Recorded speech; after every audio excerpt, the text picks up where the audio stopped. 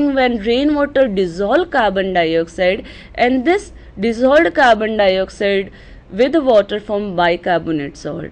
When it comes in contact with soil, it forms calcium bicarbonate, magnesium bicarbonate, etc. So hardness is caused in water like this. Now, to understand the action of water with soap, we need to understand what the soap molecule itself is. Soap molecule itself can be termed as sodium salt of fatty acid. माने the chemical name of soap is sodium salt of fatty acid. And what are fatty acids? Fatty acids are long carbon chain carboxylic acid. Long carbon chain carboxylic acid are known as fatty acids. When sodium is attached to them, then soap is formed. The whole molecule of soap can be expressed as a molecule consisting a long hydrocarbon chain and a polar head. This is the polar head and this is long hydrocarbon chain. This hydrocarbon chain is hydrophobic, means it is water repelling, while the polar head, that is ionic part, is hydrophilic, means it is water attracting. When we add this water in soap, then what happens? Soap molecule arrange like this. This is one of the soap molecule. It arranges like this. Its hydrophobic tail points toward oil particle or the dirt particle, means it remains away from water, while the hydrophilic head remains towards water. These are the hydrophilic heads and these are hydrophobic tails, and in this manner number of soap molecules are arranged around dirt or oil particle. This kind of aggregation is known as associated or aggregated colloid or micelle, means soap molecule forms micelle in which hydrocarbon tail is toward oil and hydrophilic head is toward water, and this dirt particle is then removed from fibers in this manner. So this is the way cleansing action of soap is done. But what happens when the water is hard? If the water is hard, then such kind of cleansing action can't occur. Let us see what happens. This is representation of a soap molecule. Here 18 carbon chain is there, which is known as stearic acid, and the whole compound is known as sodium stearate. This sodium stearate, that is soap molecule, when it is added into hard water, and hard water consists soluble salts, then cation of these soluble salts react with the soap molecule and precipitate out in the form of calcium or magnesium salt, means white scum is produced. This is the formation of white scum, and in this manner soap is destroyed. Soap is not able to perform cleansing action due to presence of these hardness causing salts, as their cation react with the soap molecule and precipitate it out. Here you can see in this picture the micelle cleaning capacity is destroyed by hard water ions like calcium, magnesium, etc. They are taking up soap molecule and precipitating out in this manner, and no cleansing action is happening. So if all these cations like calcium, magnesium, strontium, iron or manganese, and some of the anions like bicarbonate anion HCO3-, sulfate anion, chloride, etc. are present in water. They form some soluble salts, and these soluble salts may cause water to be hard and cause destruction of soap. What amount of these salt can cause water to be hard, that we need to determine.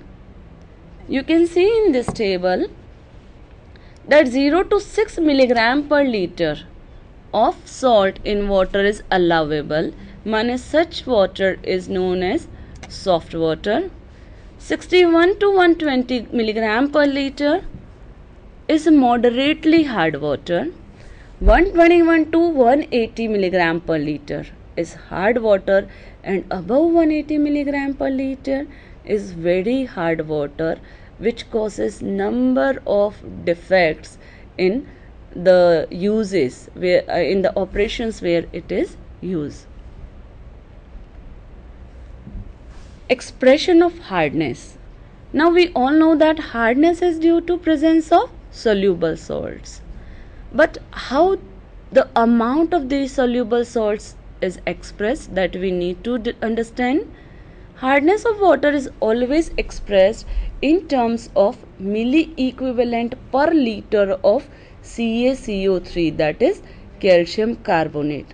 Though calcium carbonate is not at all causing any hardness, but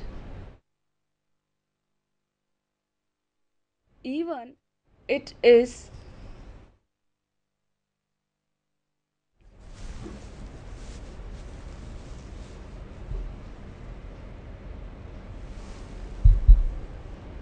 though calcium carbonate is not causing any hardness, but the hardness is expressed in terms of CaCO3 equivalent.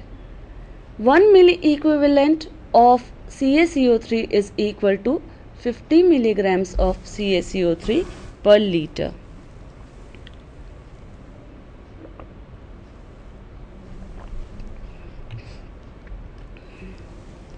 And to convert it into CaCO3 equivalent means the amount of hardness when it is needed to be converted to CaCO3 equivalent, this formula is used.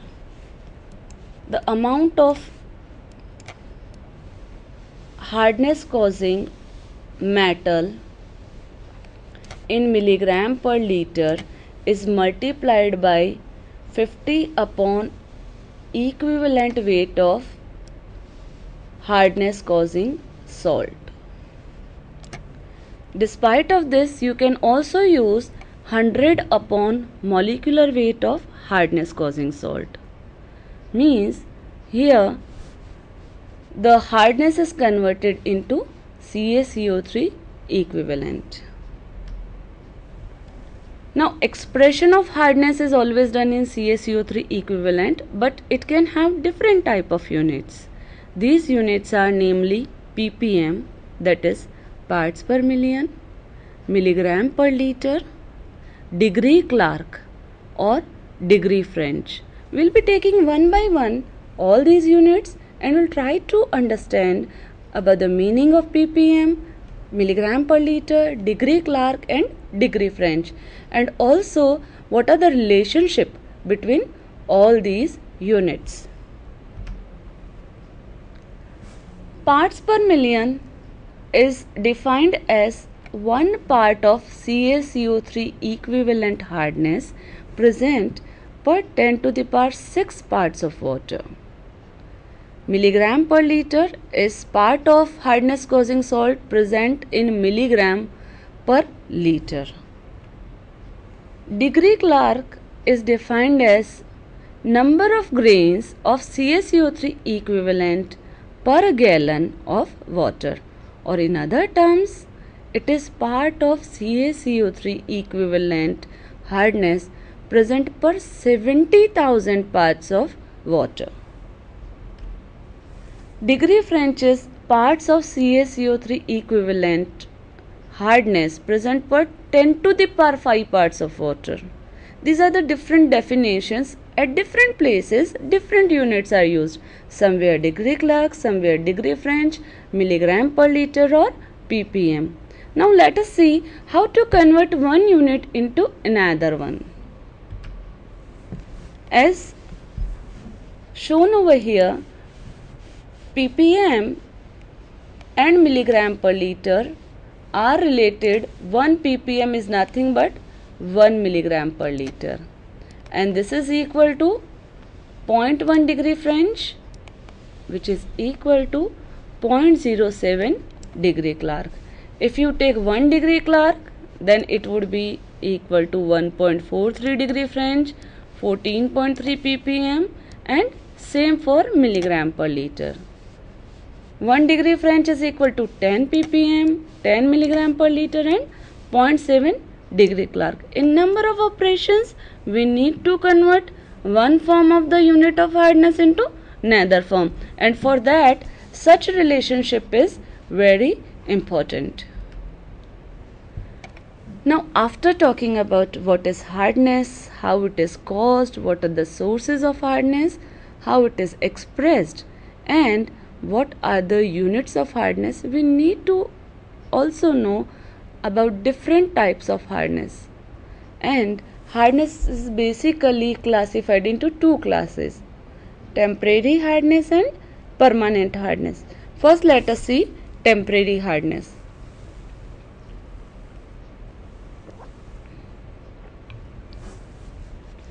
Temporary hardness is caused by bicarbonates of calcium and magnesium cation. As the name temporary means, it can be removed easily by simple operation like boiling, and that's why it is termed temporary. Since it is due to bicarbonate salt, it is also known as carbonate hardness. So we can define temporary hardness as the hardness caused due to bicarbonates, which can be removed simply by boiling, and it is also known as carbonate hardness. Now, what happens upon boiling? How temporary hardness can be removed simply by boiling? That we need to understand.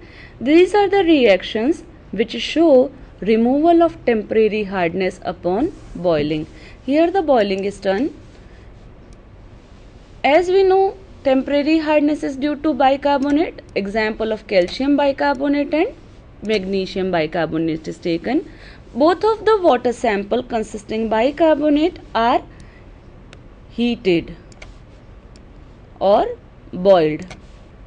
Upon boiling, they lose water and carbon dioxide, and the product formed is CaCO3 and MgCO3. The downward arrow over here show that these salts are insoluble in water. Since the salts are insoluble in water, they settles down and removed from the water. As we know, hardness is due to only and only soluble salts. None of the insoluble salt cause hardness. And since boiling of bicarbonate remove them in the form of insoluble salt, in other words, hardness can be removed like this. So temporary hardness can be removed by boiling, as it gets converted into carbonate salts. Now what about permanent hardness? Permanent hardness is due to presence of chlorides, sulfates or nitrates sometime of calcium and magnesium basically, or sometimes by other heavy metals like aluminium, iron, copper, etc. These salts don't decompose upon boiling. So what we can say, permanent hardness can't be removed by simply boiling, but doesn't mean it can't be removed at all. It can be removed by some other operations, some other softening methods. Since no bicarbonate salt is there, that's why we can also call it as non-carbonate hardness. In short, we can say that water hardness is of two types, temporary and permanent. Temporary is also known as carbonate hardness, permanent non-carbonate hardness. Temporary is due to bicarbonate salts, permanent is due to chlorides and sulfate salt. Temporary can be removed by boiling, while permanent hardness can't be removed by boiling, as the salts causing permanent hardness are not decomposed simply by boiling. The water sample consisting hardness causing salts. How much of hardness is there? If we want to know, then we need to do some experimentation. Means we need to estimate hardness, and the estimation of hardness can be done by either EDTA method or hardness method. And today we are going to talk about the most commonly used method known as EDTA method. EDTA method is actually a complexometric titration method. Complexometric titration method means in this, during titration some complex formation occurs. The whole process occurs at a fixed pH using buffer, and the titrating agent is always a complexing agent, and in this method EDTA is used. Do you know what is EDTA? EDTA, that is ethylene diamine tetraacetic acid. It's a chelating agent. Chelate means a very complex compound in which metal is connected to ligand by number of bonds, 6 or 7 bonds or so. Here EDTA is present, and EDTA is a hexadentate ligand. Means one molecule of EDTA can form several bonds with the metal ion, and the number of these bonds here is 6. EDTA is a hexadentate ligand. Such kind of chelates, when formed, they are very stable complexes, and these stable complexes can be removed from the water. This is the picture of EDTA. Here the formation